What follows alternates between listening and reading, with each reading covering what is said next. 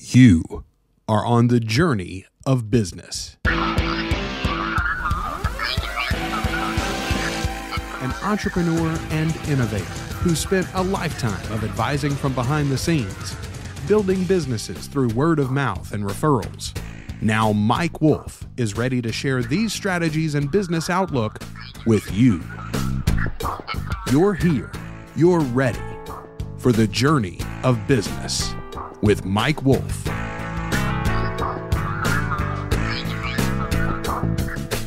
What's up, everybody? I am Mike Wolf, and welcome back to the Journey of Business. My guest today is a powerhouse in the entrepreneur education space who's teaching solopreneurs how to build their businesses. Welcome, Tammy Johnston, to the show. Thank you for having me, Mike. I'm looking forward to it. Absolutely. Yeah. So, Tammy, can you tell a little about yourself to everyone and so they can kind of introduce yourself? So my clients named me the Hold Your Hand and Kick Your Ass business coach. Nice.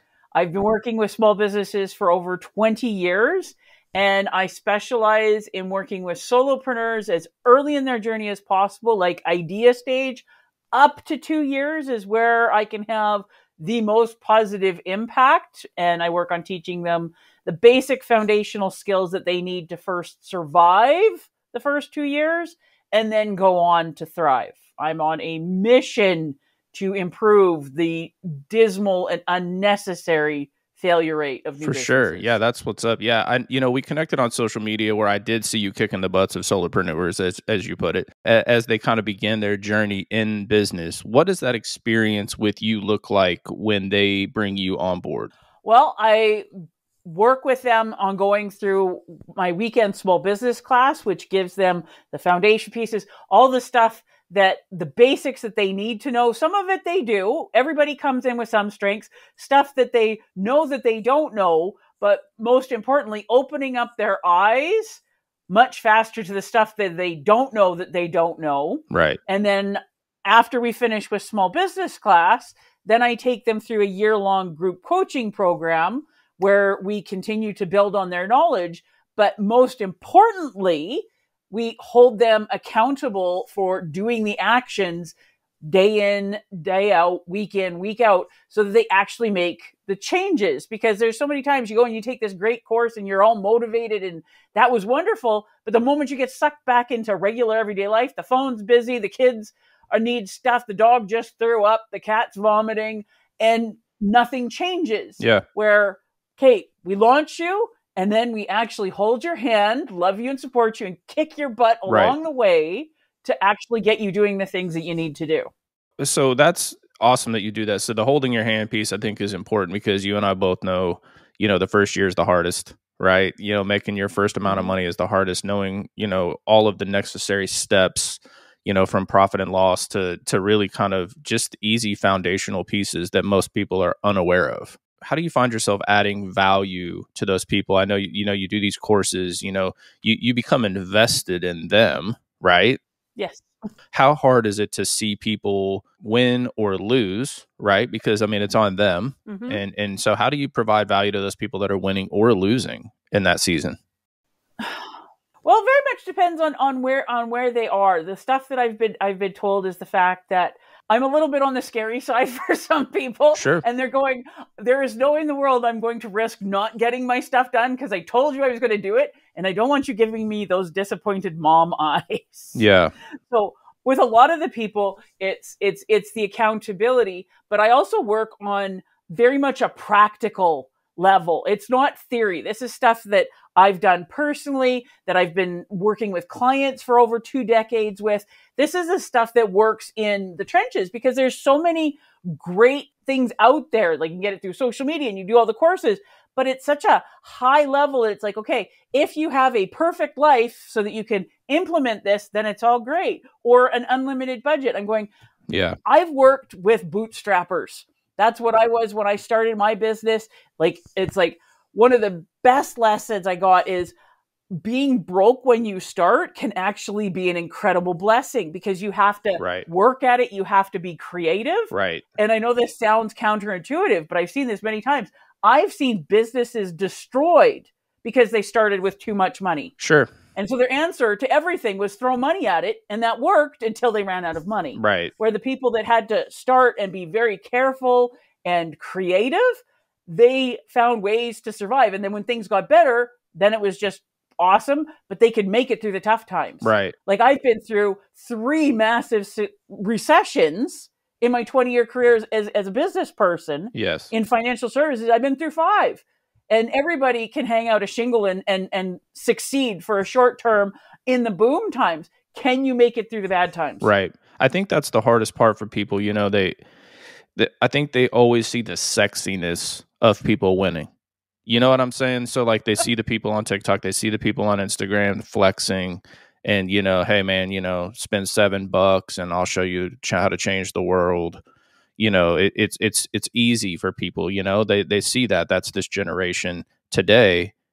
I in my eyes, because I have 2 16-year-old daughters that are constantly on social media, you know, it's like, look at so-and-so, he's flexing. And I'm like, he rented that car, you know, he rented that plane to take those pictures. You know, I mean, I'm trying to and his parents are paying all of his bills. Right. And yeah. he's never been through any difficulty. And if he does, mom and dad will rescue him. Right. And they're showing you the highlight reel. You're getting the 30-second clip that they've curated for hours, if not days, to show how perfect everything is when, no, it's not. Sorry. Yeah. Bullshit. Well, and I think that's a tough lesson for a lot of people to learn. A lot of people don't want to hear that it's like, listen, you will fail. And when you fail, you better not have all your eggs in one basket, because if you do, you may not recover. Yep. And like you said, people who do have a nest egg set aside to go in and they're all in and that's their space, chances are those are usually the people that aren't hungry enough to chase it, in my opinion, that I run into, you know, because I get paid to, you know, similar to you, I get paid to yell at CEOs, which is awesome, right? But it's also, you know, you have to know the boundary of going, this is factual. Here's how you're going to change it. Here's how you fill the holes in the boat. And like, let's turn it around. And here's a game plan.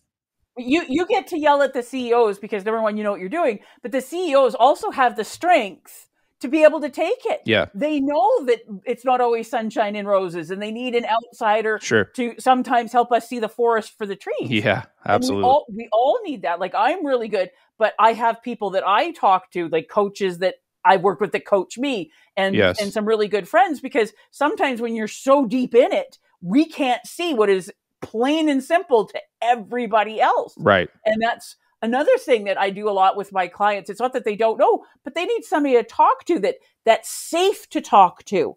Because when you first start in business, and I found this out for myself and then with all my other clients, that your social circle changes. Yes. When I first started my business, all of our friends were other employee types. Correct. 2 years after, like, we're still friends with them. A lot of them are still my clients, but we don't really socialize much anymore, because it's like I'm speaking Greek and they're speaking English, and we don't really understand one another anymore. Right. So I have other business owner friends and people in my circle that I'm going, okay, am I just having a blonde moment and I can't see this? Like, what am I missing here? Right. And they understand. And I've been happily married for over 25 years now. I don't have business conversations with my husband because it would just stress him. Yes. That's not his personality. It's not his skill set. He's wonderful in many other ways. Right. But I can't talk about my business with him. Sure. You say that. A lot of my friends are business owners. It's a mindset thing, I think, more than anything. And I think being able to teach other people, you know, self-awareness is hard. And, you know, when you're in the weeds a little bit with business, or you're winning in business, some people just can't correlate the two. You know, they can't bring that together in their mindset to go, okay, man, he struggled, or he's winning, but they didn't see you struggle, you know? And so it's such an interest. Or even when they do. Oh my. Yeah. So I'll fill you in on this. So like I said, when I first started my business, all of our circle of friends that we spent a lot of time with, because it was all before we started having children, so we had time. Right. And my first 2 years in business were really challenging, because I was insisting on doing it right, not just going out and making quick sales and stuff like that. And I went from having a regular job where you got paid every 2 weeks, you knew what was coming in and all of this stuff, and it was stressful and boring, but it was consistent, right, to I eat what I kill. And it takes a little while, especially when you're out to get your hunting skills up and things like that. And it was really stressful. So they went through that with us. And then after I hit the 2-year mark and I put things together and things were going so much better, they looked at me like, you're so lucky. And I'm going, did you forget about all the crap I went through for 2 years? Like, you were part of the journey, but they completely forget about all that. Now I'm lucky. Right. Yeah. It's such a different mindset is the only way I can put it, because, they see hard work and success as luck, right? They don't see it as the grind. They don't see you, huddled up under your desk when things are terrible, or trying not to puke your guts out. Sure. Or, when times are tough financially, or when you're doing everything morally and ethically, right by people and it's not working. And, it's just interesting that you say that, because it's never something I really think about, but it is about who you surround yourself with. And, because you want people who are like-minded, who have been where you're trying to go, and you want to be able to drag some people who aren't where you are yet to where you are. Yeah. And that's not saying anything bad. Like I said, I'm still friends with those people. A lot of them are still my clients, but we can't, and they're wonderful, kind, generous people, like, not saying anything bad about them at all. But moving from an employee mindset to an entrepreneur mindset, it's night and day. Yeah. It's night and day. So it's just, they can't understand. That's it. They just can't understand. So let me ask you, because I'm always fascinated with this.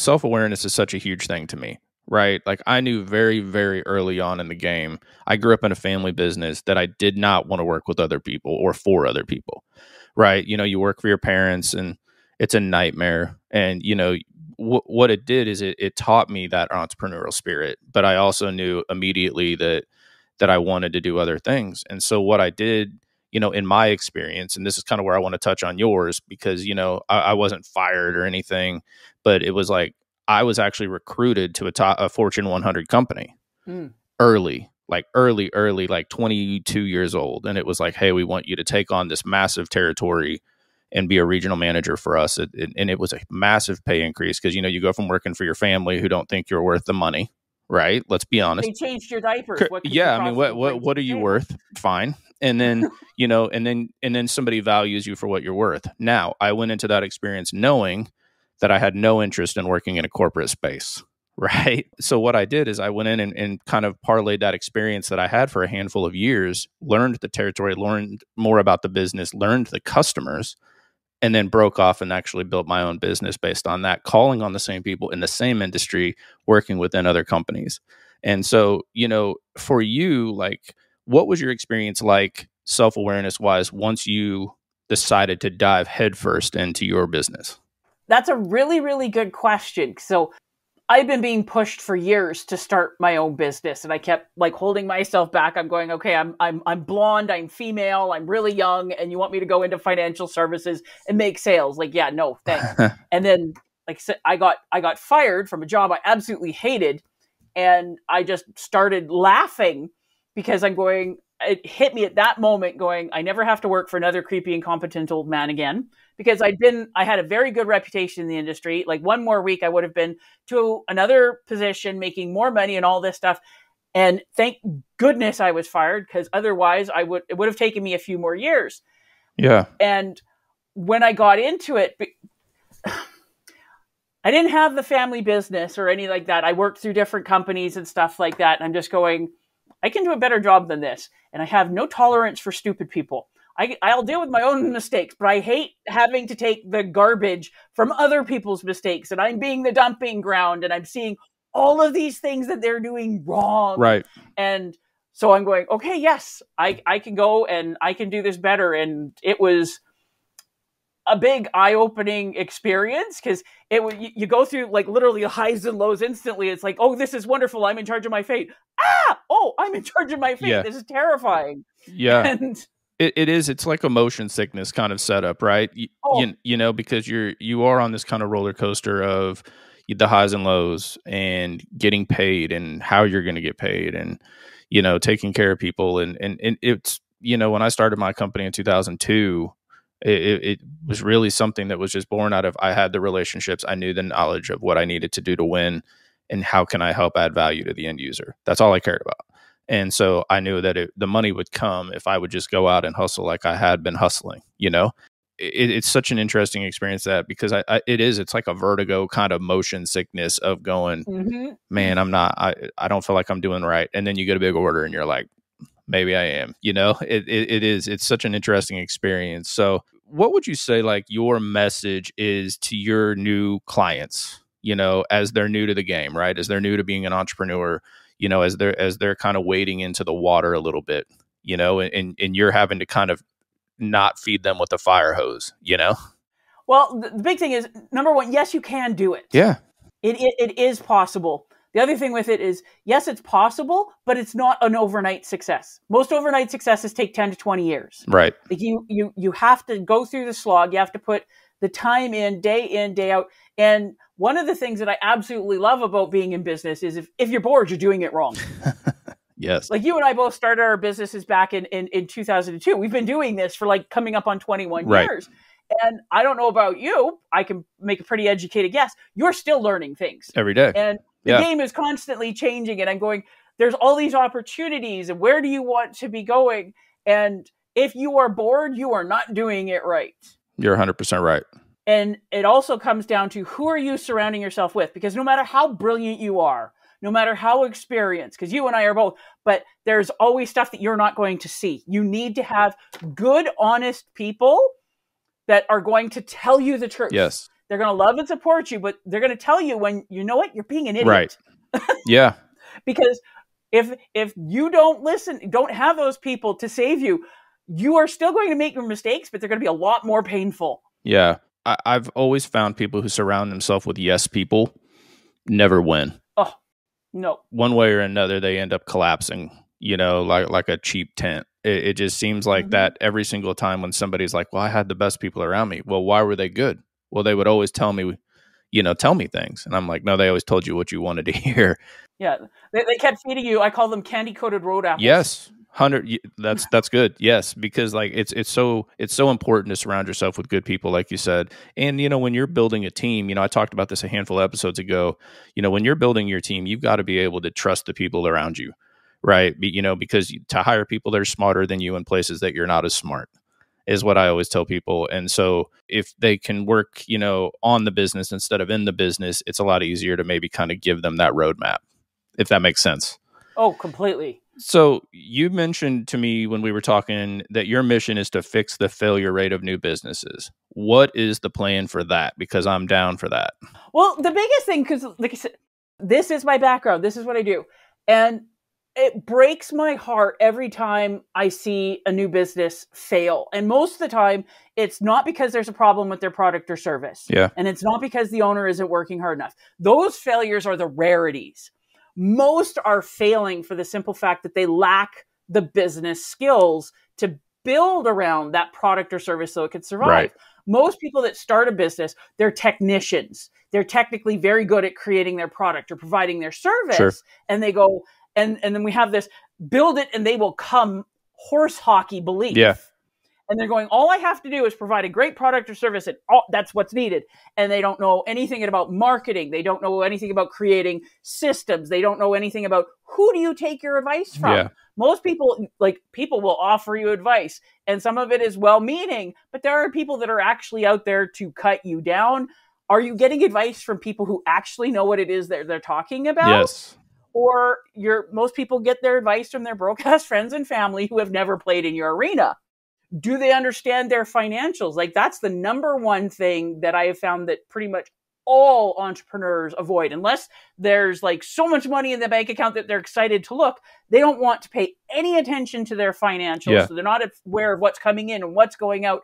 They're not learning the beautiful stories that their numbers are telling them where they can go and help more people and make more money. Right. Another huge one, because my background is financial services, and I'll have a lot of accountants call me and going, I need you to kind of smack my client around. Right. Because they've got payroll on Friday and it's Tuesday and they have no money in the account. Nice. And my first question is, tell me about how do you do your invoicing? And they usually go really red and, well, we've been so busy, I haven't sent an invoice in 3 weeks. Yes. Well, that's why there's no money in your account, or knowing the difference between profit and cash flow and how they both work. Yeah. And how you set up your habits. There's a lot of people, it's feast or famine. When they're in the mood, they'll work 18 hours a day or 20 hours a day, and then they get burnt out, and then you can barely find them in the office. And it's all of these little pieces. It's the basic business pieces that are irrelevant to product, service, industry, any of that. Right. It's good that you say that, because the number one issue that I run into when a client hires me, the first question I talk about is profit and loss. Always. Hey, we're making a ton of money. Cool. Or we're losing. Can you help me find the holes in the boat? Easy. And usually I can pick that apart, whether it's cost of goods, or I can pick that apart. And, I usually can find ways for people to trim fat, obviously. The hardest part that I usually run into is change. Change is always hard for people, especially established companies that just feel like, man, we're doing okay. Well, if you were doing okay, I wouldn't be here, So that's just kind of how I view it. It's probably a weird way to look at it, but I'm glad you said that, because as a dad of daughters, I mentioned I have 16-year-old twin girls. I'm always teaching them how to be successful in business in whatever they face, right? Mm-hmm. As a woman, do you believe that the glass ceiling is still in effect in business? In the job area, yes. Yeah. In business, it's still there, but it's an awful lot thinner, and it's an awful lot easier to break through.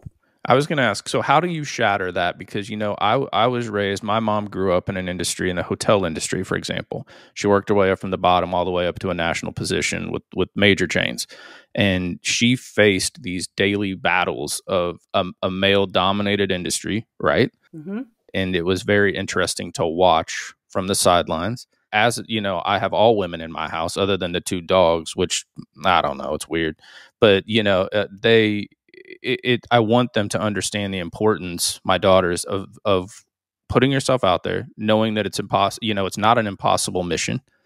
And so I wanted to get your opinion on that, because as a woman who's dominating in a great space, you're based in Canada, but you work in the United States, you work internationally, right? Yep. And so, as long as I speak English, because my Spanish is muy pequeño.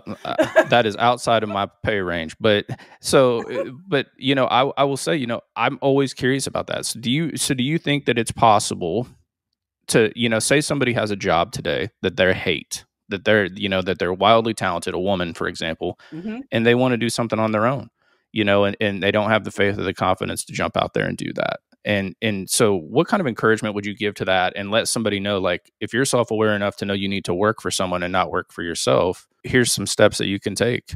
Well, I've worked with people like that, but like I said, my biggest thing is, okay, setting up your own business, even if you're just doing it on the side. Like one of the reasons, like I said, when I got fired from my job that I hated, why it just instantly, this is great, I'm going to start my own business, because my husband and I were starting to talk about starting our family, and I'm going, I don't want my daughter in daycare where I have to get her up at 5 o'clock in the morning so I can drop her off at daycare so I can get to work and miss like all the, like her first words and her first steps and all of this stuff. And I don't want to do that. So I want to have, if I'm running my own business, I set up everything around my life. And that's what I did, because a couple months after I started my business, I got pregnant. And then I ended up taking 30 hours of mat leave. Like my daughter was seeing clients with me before she was 2 days old. Right. And we just kept going. And now she's in university. And I was pizza mom. I would be able to do field trips. I was able to do all of those things. Right. Having the confidence. So if we want to talk about business and in corporate, and it's starting to be talked a lot more about, and it seems to be a lot more intuitive when we're training men. Men are taught to talk about, how is this going to improve the bottom line? How is this either going to make us money, save us money, or both? Yeah. Where women were taught, well, lean into it, be a little bit more confident. It's all about communication. Yep. And women are not taught to look at the numbers. Right. And the people that are mentoring men and women don't think about that.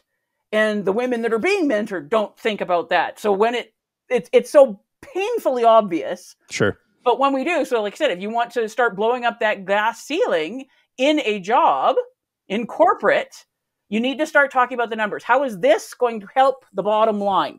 Make money, save money, or both. And that also completely relates back to your business. Like, yes, we want to help people and we want to be, but how is this going to make the business money? How is this going to save the business money? And how is it going to, or better yet, do both? And if you're talking about sales, we make people feel empowered, or it's going to do this. No, how is doing business with my company going to make you money? Right. Save you money. Like that stuff. We need to have those conversations. Sure. I think that's really good. I've talked to them a lot about different stuff. They want to get into business. They love it. They've seen me do it their whole life.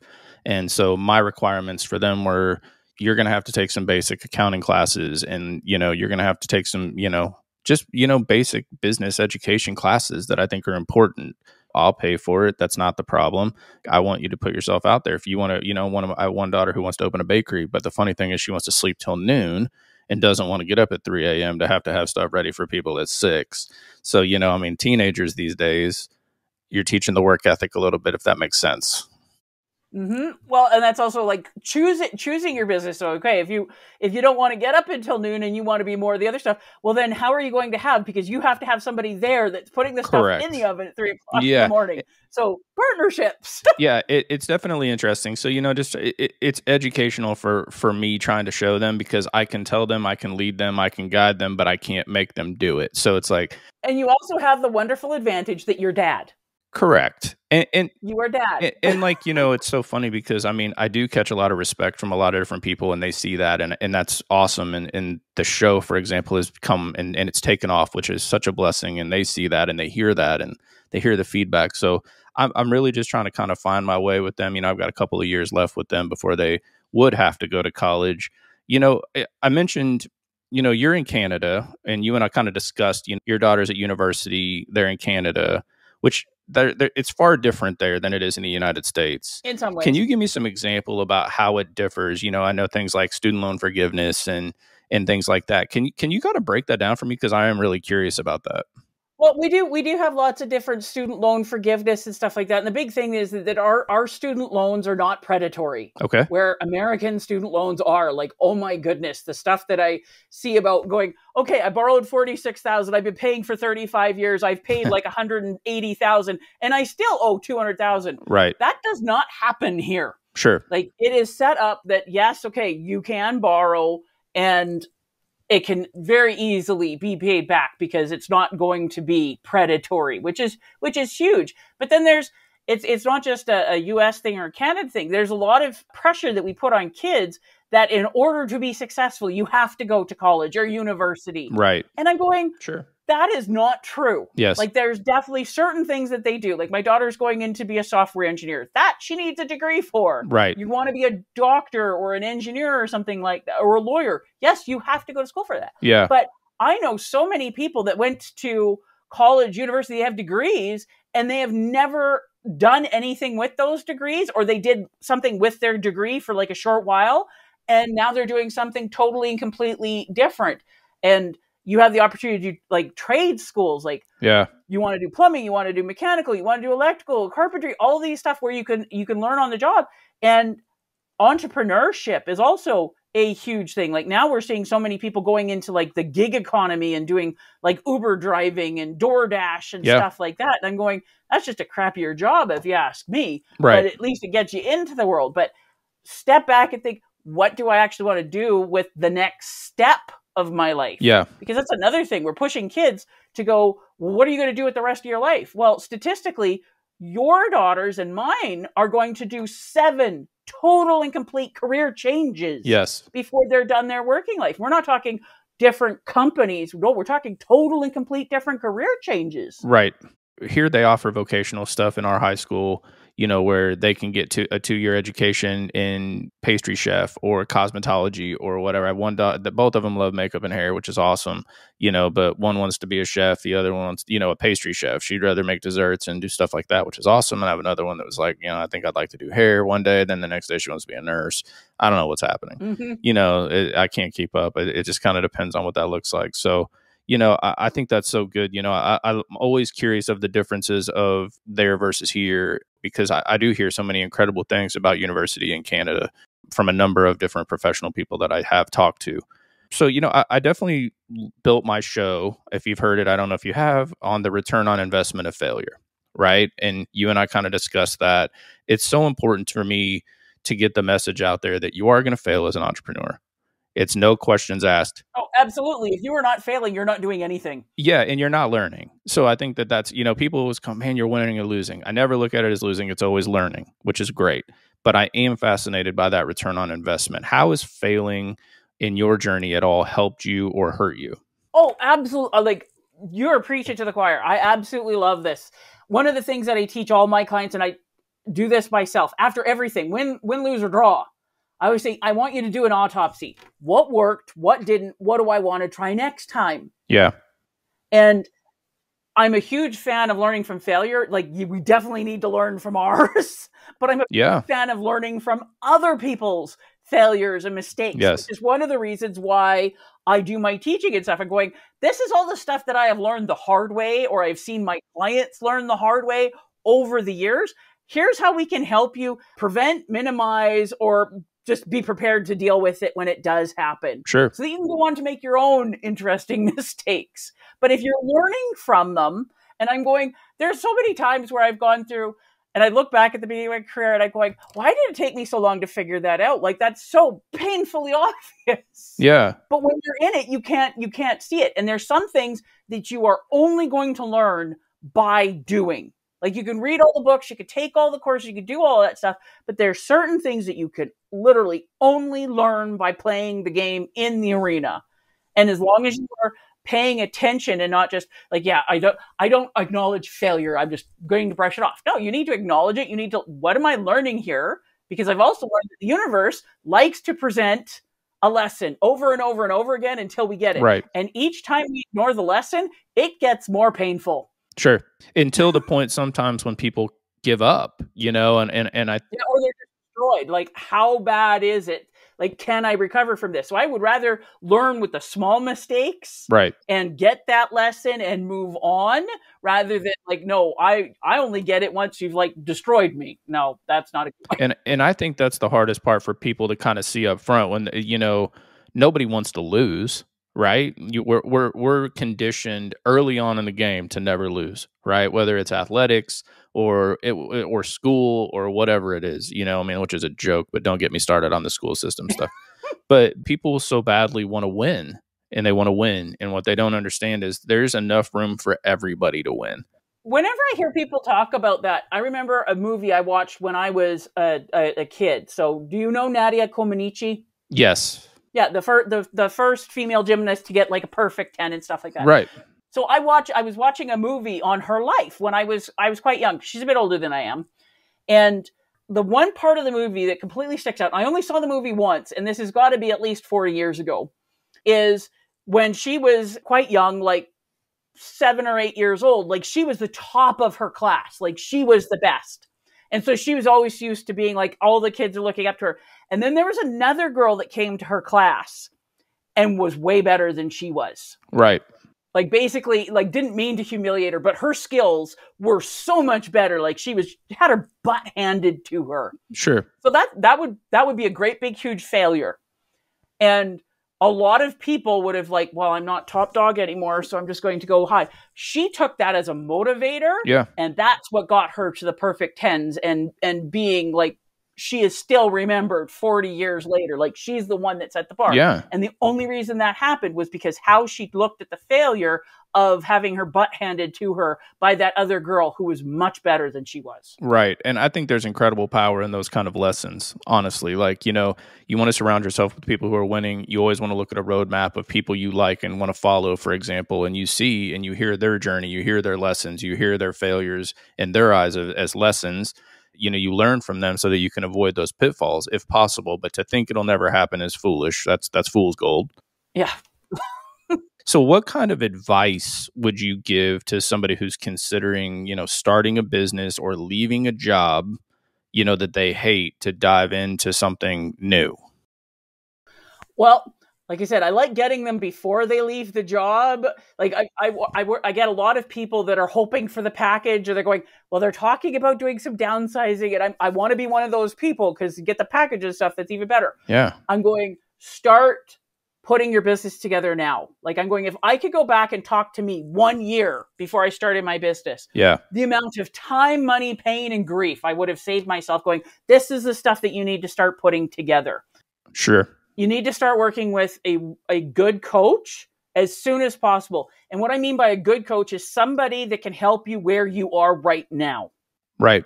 One of the things I see, and it drives me nuts, and I get all the advertising stuff through social media, and there's these coaches and they're offering these great and expensive programs, and they're offering them to everyone. Yeah. And I'm going, not appropriate, because if you have somebody who's just starting out at baby steps and you're a coach that's like paying Usain Bolt level, that's a disconnect. It's a lose-lose. You need somebody who's going to help you where you are. Yes. Help you figure out what skills you have, what skills you're lacking. Hold your feet to the fire, because when we have a job, we have all that external stuff that keeps us going. We have a boss. We have to be there at certain times. When you are an entrepreneur, you are in charge of everything, which is a blessing and a curse. And a curse, for sure. Yes. No, that's so good. Wrapping up, like, what kind of stuff did we not cover that you would like to cover that you feel like is just an internal flame for you that you'd like to throw out there? Oh, well, there's so much. I'd say you need to start, if you're starting a business or you're looking, you need to start surrounding yourself with other business people and start learning the language. Huge one I'm a big fan of. What are you reading? So I read every single day, and I'm not big on fiction. Sure. If I want fiction, I'll watch a movie or something like that. But I read business books and sales books and financial books. Like one of my favorite books, and I'm such a dork, The History of Taxes. Okay. Doing those things. And I listen to audiobooks every single day. Like when I go to the gym or long drives, I will put that on, because I'm always going, what can I be putting into my brain? But surrounding myself with other business people, and not just people that do what I do. Yeah. Because there's a lot of people, like, yes, you can learn certain very specific things from people that do what you do. But I love business people in general, because I learn as much from my plumbing clients as I do from my hairdresser clients, as I do from my coach clients, as I do from my retail client. Like, the cross-pollination and the ideas. And the other really big one, you have to have a business 911 number. Okay. So what is a business 911 number? It's for when you are having the bad days, and we all do. I still have bad days after 20 years. It's like, oh, dear God, there's so much work involved, and like, I'm insane. Why don't I just go get myself a nice, safe, secure job, and then I wouldn't have to worry about this? Yeah. So you have a business 911 number that is somebody that is safe for you to call. And the first thing, do you have a couple moments? I need to vent. Sure. And then you could just safely dump it all out, and they listen to you, and if they help you work your way through it, but they remind you why you're doing what you're doing. Yeah. And they give you a big hug, swat you on the butt, and put you back into the arena to keep playing the game. Yeah, that's so good. So where can people find you online and like learn more about you? The best place to find me is my website. So that's KSAbusiness.ca, and KSA stands for Kick Some Ass. Yep.